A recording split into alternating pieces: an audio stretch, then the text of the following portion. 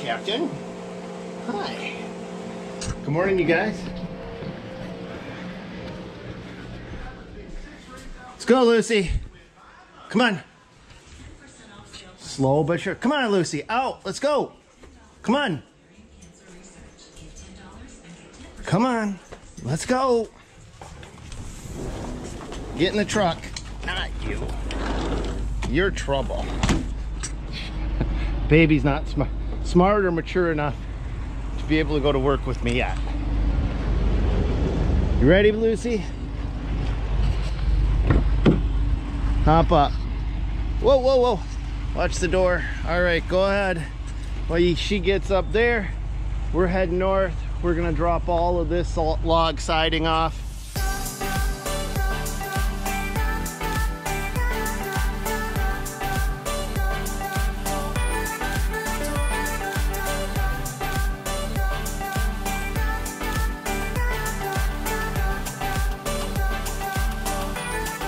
We made it. The logs all are good. We got our other pile right over here. These are drying out. We've got to rotate them. Otherwise they'll warp. So as they dry in the sun, we got to keep flipping them and rotating them. Morning, Frankie. Oh, you are here. Yeah. I was texting you. Oh. What were you texting me about? If you left your house yet. I did. I see that. Did you need something? Well, cutting wheels. Oh. But that's all right. Okay. Oh, what a nice day out. Yeah. We have to unload the trailer, but we've got to keep those logs as flat as possible or they could twist and warp and become useless. The only flat spot we have on the entire property is right in my driveway, but that's full of stuff. So all of that has to go so we can fill the driveway back up with other stuff.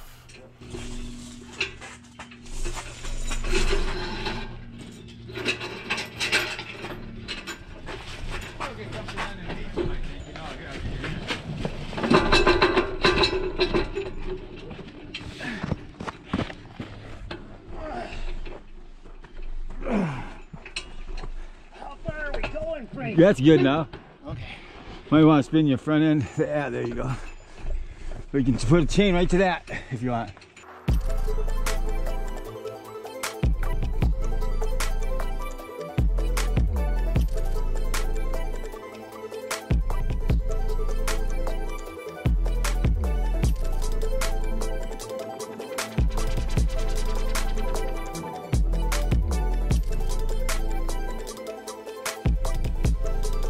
You know, I've never owned a mini loader like the machine that you see right here. I had seen them in operation from tree companies out and about, and I always thought they were a joke. And then Harry from Top Notch Equipment challenged me to buy one, and I did. I took him up on it, and I'll tell you right now, this is one of my 5 favorite pieces of equipment of all time. And I swear to goodness, you guys, if you own a farm, a hobby farm, a ranch, or anywhere, this is the piece of equipment that you need. I would say a skid loader's #1, and before a mini excavator, I would buy one of these. That's just how much I use this thing. It gets used more than my skid loader.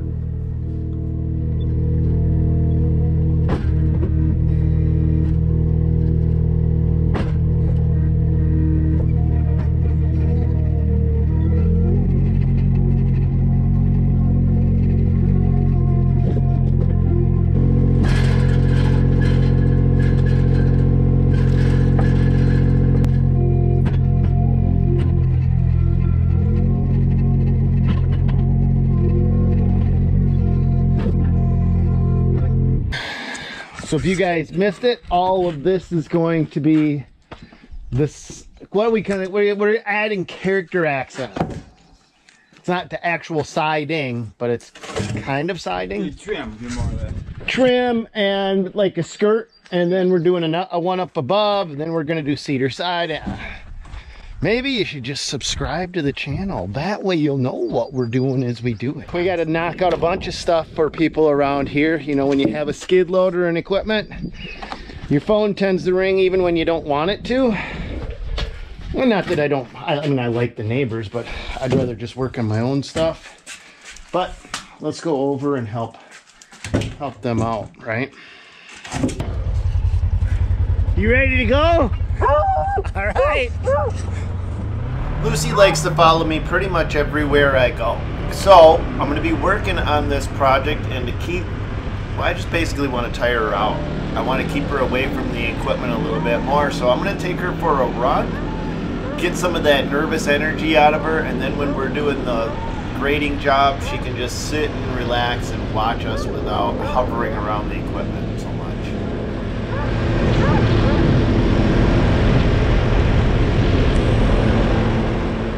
Lucy grew up around here and knows all of these roads for miles around. In fact, she's decided on more than one occasion when we've been way out in the country, further than we ever imagined. Gotta love the sound of tracks on asphalt. She would take off and we would find her meeting us back at home. So I'm not too worried about losing her. Oh, this is not good. So we came out back into the woods because my cousin said they repaired the bridge. And if we look, this is the bridge he repaired. He repaired the bridge. Because here's the overflow. Lucy, you should hold the camera for me down there. Okay, so we've got the overflow here.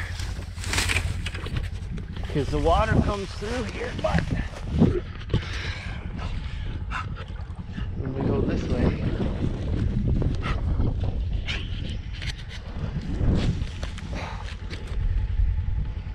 do you guys see an overflow? Because I don't. And I had two of them in here. I had two right here, so that, because this blew out once before. Blew the whole thing out because the water came through here and just, you can see where it went. There's where it went. Actually blew out right there. Shing. Put them two overflows in, and now they're buried. So that means I'm gonna have to come back here another day,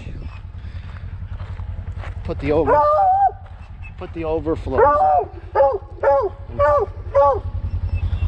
Hush! Hush!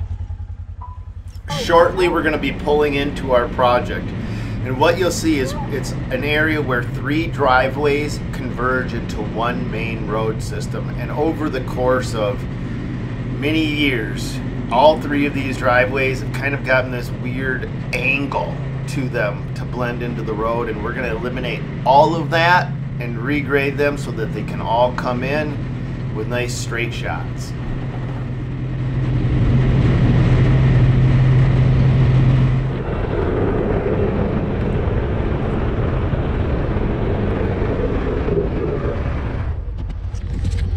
We're here.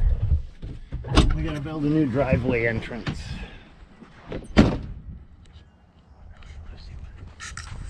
Oh, here we go. Everybody's following me in. All right, so a future building pad is gonna go here. We gotta knock this ridge out and blend this because we've got to move this driveway entrance over this way. So all this has to go. We're gonna bring that up and store it because they're gonna use it for fill up on the lake side of the property and get this all cleaned up. You guys want to meet Jeff? Jeff shot his eye out with a 45 on my land. You guys want to hear the story? Not joking. Hey Jeff, would you mind telling the guys how you knocked your eye out with a 40? This was what, 10 days ago? No, it's about a month. And he's walking and talking. I swear to God, I would have thought we would have been having a different story than standing here having a conversation. So what can you tell these? Do you mind telling them? No. All right. Just a bad ricochet. on the frying pan. On a frying pan, so careful what you shoot at. So you had it dished out, so the frying pan was aimed this way, and my understanding is the bullet went in one side, and then It hit the edge and wrapped right around, and the pan swiveled. Yeah. Came shooting out at me. I wasn't even the shooter, I was off to the side. So How far? Like, you were off to the side a considerable distance, weren't you? probably a good 30 feet anyway. That's crazy. Yeah. We're just thankful to be here, and you know, You got airlifted out of the on a helicopter. Yeah, That was the first time a helicopter's ever been on our land, by the way.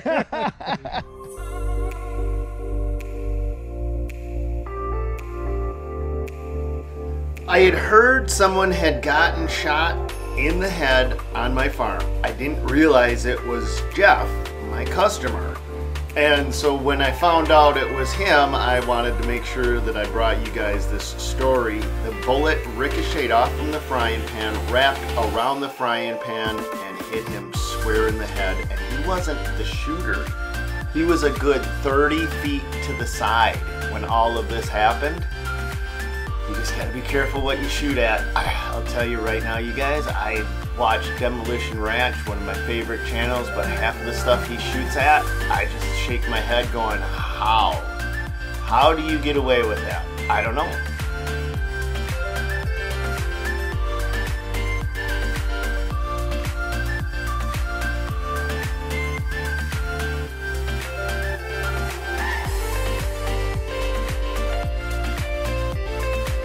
But now on this project, what you're gonna see me do is use some of this fill soil to build out the sides of the future driveway. So I've got this mound right here, and I'm gonna cut that down and use that to establish the new driveway boundaries.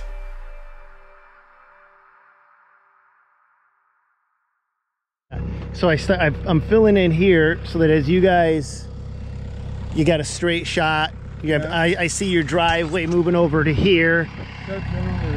Yep. And then this I'm gonna contour down into into your yard. You're okay with that dirt right there? I'm just gonna put down seed. Okay, good. Yeah, I'm gonna take that bank right there. Steve, how much? You don't own that, right? Okay. Technically, no. Okay, but I'm gonna take, Jeff said I can take some of that hill out. I'm gonna take that and I'm gonna move it right to here. Okay. Yep. Okay. Yeah, I'm gonna take that. I'm gonna take this hill and I'm gonna bring it right to here. So that way, as you guys are coming in and out, you got a very straight shot. So I'll probably take almost up to that tree, not down, but I'm gonna contour up to that first tree. Okay. So that way we've got a nice flowing contour.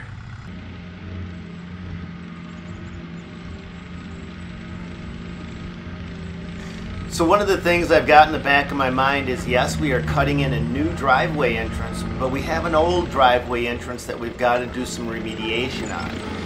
These people don't need two driveway entrances to each of their homes. So wherever their old driveway entrance is, I need to cover that up with some soil that will hopefully provide some cover for some vegetation down the road. So you'll see me working this from both angles. I'll be building the new driveway and then covering up the old driveway.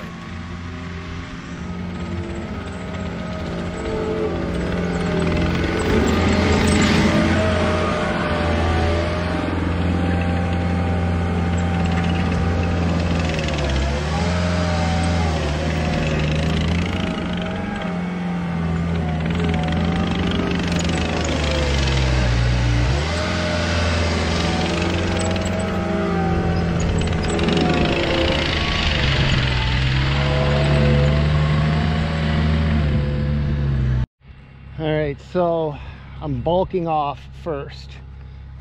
Not contouring, I'm not doing any finessing, not worried about it. I just want to move materials. Once I feel like I've got all the material moved out of the way that I need, then I'll start contouring. I want to get all of this still cut out, but I need to save enough because if I'm rebuilding this driveway entrance, the work isn't limited to there. I want to have a nice grade going to the driveway entrance. I don't want this happening. I want it to just flow. So let's make it flow. So that's why we're going all the way up here. Our work zone's over there, but as these guys are using the driveway, I don't want them to notice where I worked. Why do I do that sound? All right, let's fix this up. Let's continue to bulk off over there. And then let's add some soil in here, and then we also have to contour all the way down this way so that we don't have any sharp ridges like this. So we're gonna start filling this in because this is where our cars are gonna drive.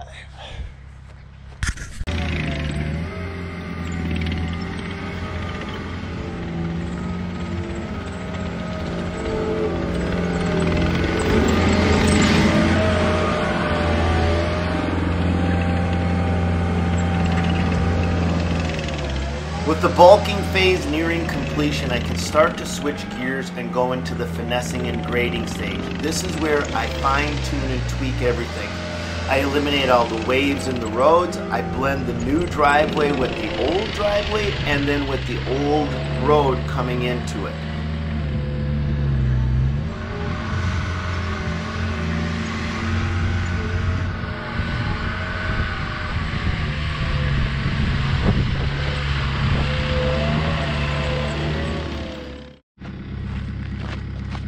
So now what I'm going to do is I'm going to pick this driveway up from around the corner over here, and I'm not changing any grades, but I want the driveway to not seem so fresh. So I'm just going to borrow a little of the top dressing from throughout here and define the area, because we're not importing the asphalt millings, somebody else is.